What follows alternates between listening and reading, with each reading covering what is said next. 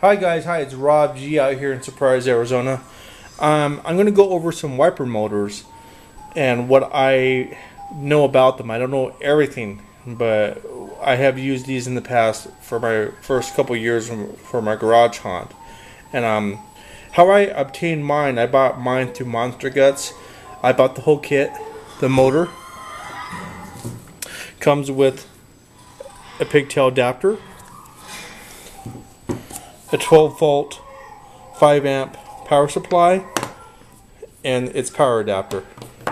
That's the whole kit. And I think when I first purchased them, they were about 40 bucks. I believe they increased now in price wise. They're probably close to 50. You can probably find wiper motors somewhere else, maybe through eBay or your local junkyard. But for the whole kit itself, it's a pretty reasonable price. I'd rather just pay, me personally, one price, get everything all at one time than try to hunt for everything and not getting everything I needed. So that's what the wiper motor kit's right there. Now I'm going to go over how they operate. Pretty simple. Got your power supply here. So I'm going to plug that in. Oops.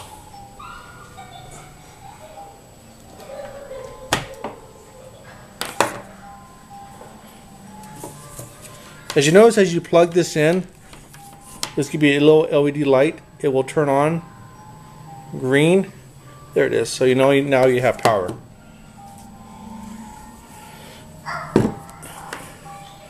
And plug it in. And that's how it operates. This one's going at a very fast mode counterclockwise. If you switch these pigtail items here around, you know, this goes clockwise at a slow speed, and I believe if you switch them back and forth and what have you, you'll get different results. Sometimes you won't get anything at all. Let's see here what this does. There we go. A little faster clockwise. So what you can operate on these is any type of various props. Say like electric chair, rocking chair, seesaw, witch's cauldron, where it's kind of rotating clock in a circular motion where it's mixing its potions and what have you. And what you can do here differently, say if you want to control the speed, well, there is a good option for that. They're PWMs,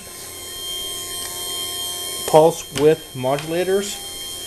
I have one right here. I'll show you how this one works with this. I bought the pigtail separately. You get a male and female pigtail. I think I bought 10 in each package, and they're like 10 bucks a piece. For so you get like $1.05 each one. So a total of 10. And a switch. These right here, you can actually control your speed.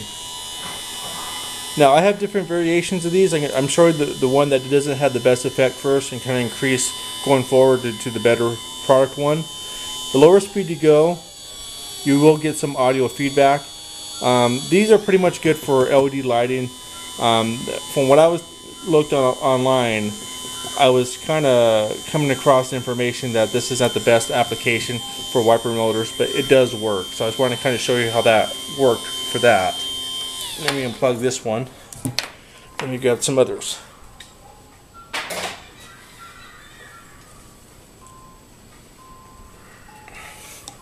I have other different variations. And I got these all through Amazon. And there's different prices. They average anywhere between $8 all the way up to $20. It all depends on which one you get. These two I got through Amazon. This one I got through eBay. This one's a little cheaper. And the funny thing about that, it took me longer to get this one, but this one seems to operate much better compared to these two, in my opinion. So let me hook these ones up real quick. And I didn't have to do no soldering. I bought the whole board, what have you. It did not come with a pigtail, so that's where you got to buy separately. But everything else comes all intact.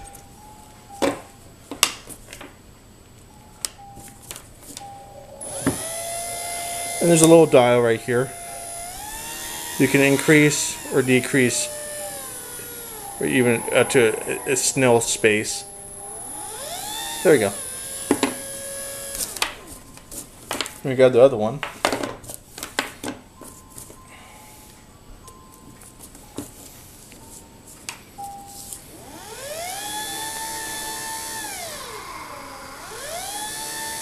Same results basically.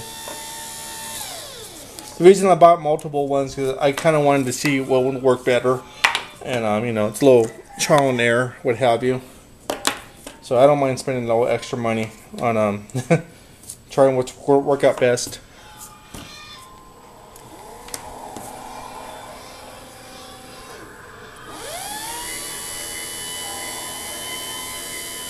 I know I like this one the best. Actually has a little LED light too, tells you when the power is on. So when I purchased this one, it did not come with the pigtails, the red and black pigtails, but everything else it came with its little thumb dial here and the whole board. No soldering at all whatsoever. I think I got this for a total of $10 through eBay. So not too bad. Now I'm going to show you how to operate or trigger your wiper motor. I'm going to show you how to do one off a motion detector. I think you're going to kind of like this. Let me get this all straightened out.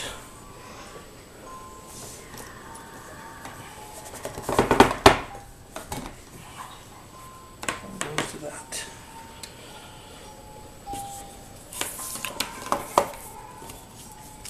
Getting confused here with all my wiring.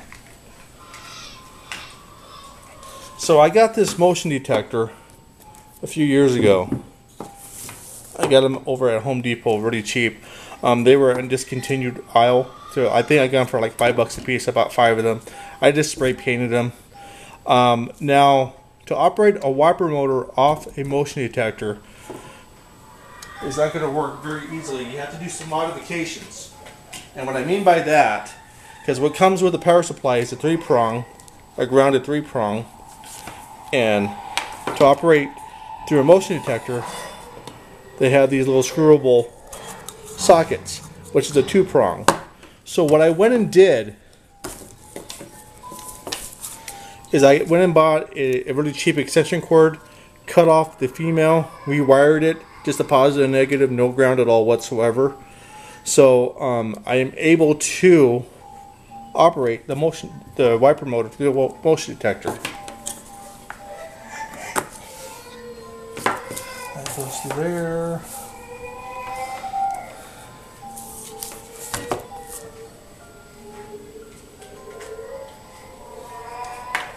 Let me hook it up real quick.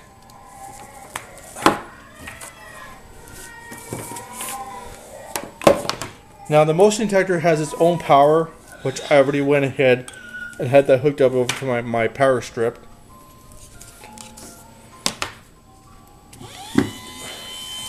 Now I have this on test mode.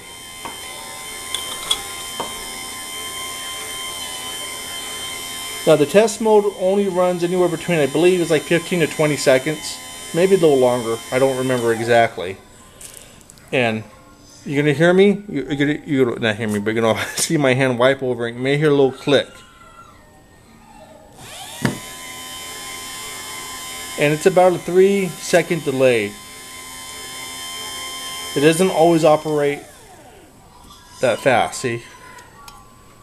1, 2, 3. There we go. It's like 3-second delay. So if you're going to happen to use a motion detector to operate your wiper motor, you kind of want to put it a little further above where you actually want it to activate. You got to play with it a little bit. The negative part about this, you cannot control your timing. It's on test mode right now, which is anywhere between 10 to 20 seconds, as I'm noticing now. This particular one has test mode, 1 minute, 5 minute, and 10 minute. So if you want to go that route, it's probably the most affordable way to do it. It's about maybe a total, if you can get these really cheap, or even find them through Harbor Freight, or even maybe a Habitat for Humanity. That's a good way to go. I just want to show you how that operates for that. Now I have a different way what I like to use instead.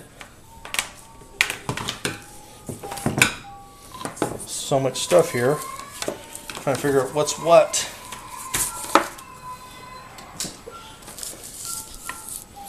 Let me get rid of this.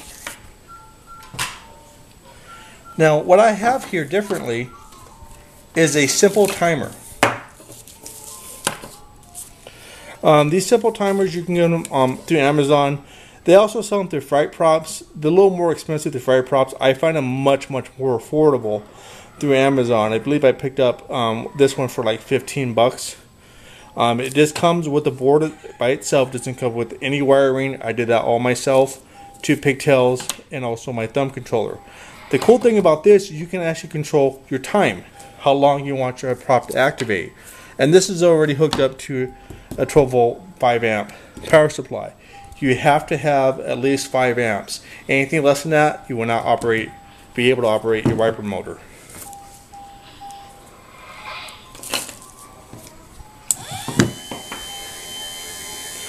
And this is the little dial here. You can have it like for 2 seconds. Or even, I believe, up to like a minute or what have you. Even longer. Now the cool thing about having this simple timer, you can have a thumb switch or even a motion detector. So if you have an IR or PIR that you want to use, you can hook that up too. Let me kind of shorten this up. And I kind of want to show you something a little different too. Say if you want to control the speed, you can do that.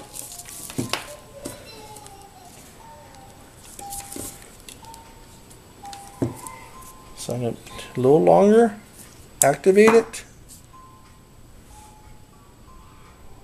Oh, come on, work. Why is it not working?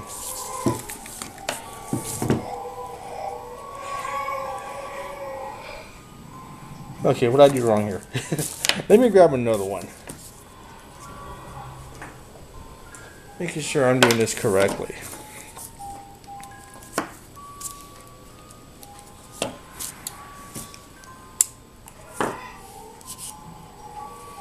It's making a liar out of me. Power to that. That goes to that. Why is it not working?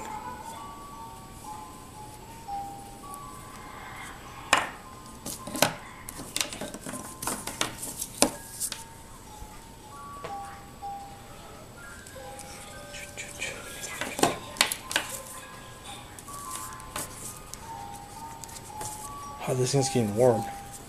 Oh, it came loose. That's why.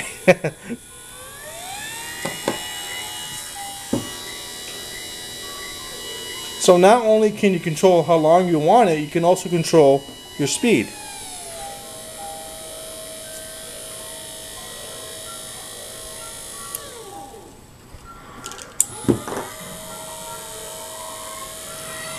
Pretty cool.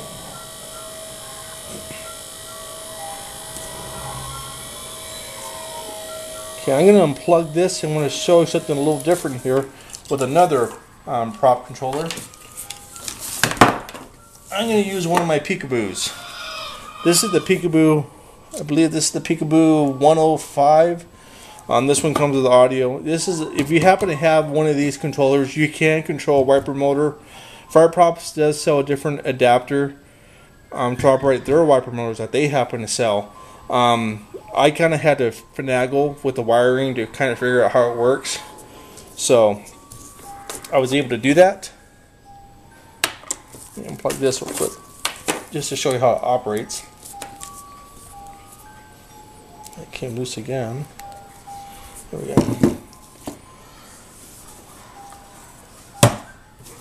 This is not powered up. How come that's not powered up? Let's use a different one. There we go.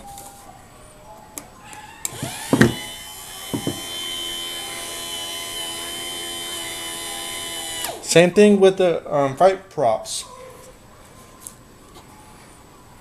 You can control the speed if you want to.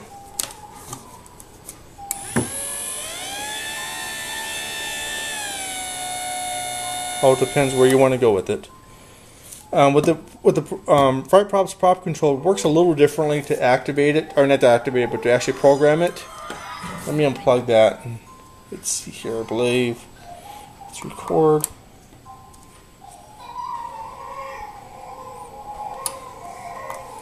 It saves it.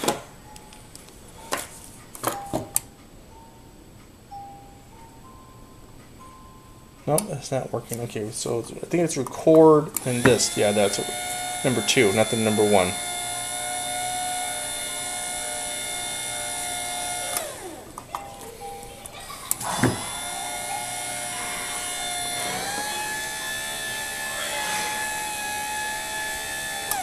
So let me try a different one real quick.